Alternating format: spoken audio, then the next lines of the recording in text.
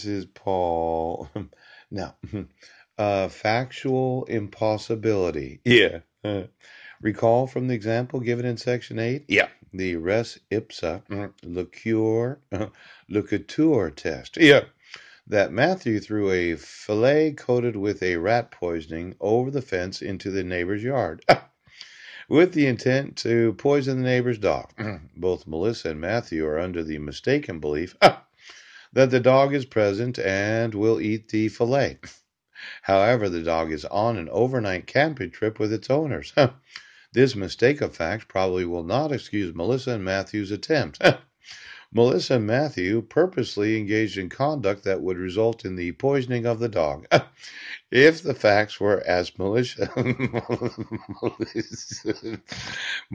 and Matthews believe them to be, thus Melissa and Matthew have most likely committed attempted destruction of property or animal cruelty, regardless of the fact that their plan could not succeed under the circumstances.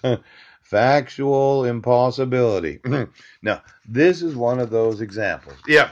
Individuals try to kill your dog. Yeah.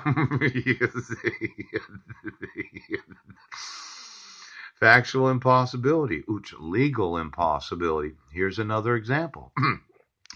Review the example given in section 8, the res ipsa liqueur test.